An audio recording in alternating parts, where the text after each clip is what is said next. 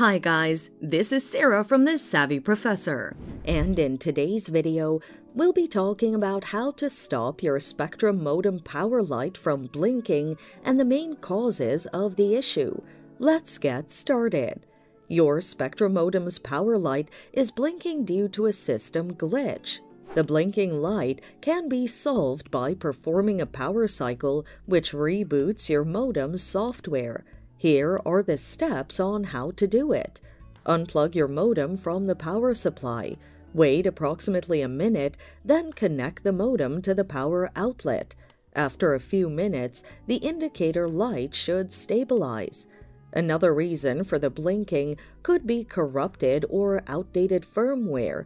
If the blinking persists after power cycling, the issue could be the modem's firmware.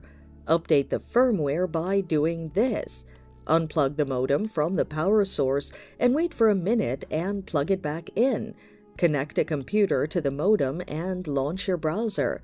Sign into your modem management page and find the Tools section and select Software or Firmware Updates. Follow the prompts given and install any available updates. Wait for the updates to completely install and avoid disrupting the process. Once done, check whether the blinking is gone. If not, contact a professional for advice. And that's it. Thanks for watching. Till next time.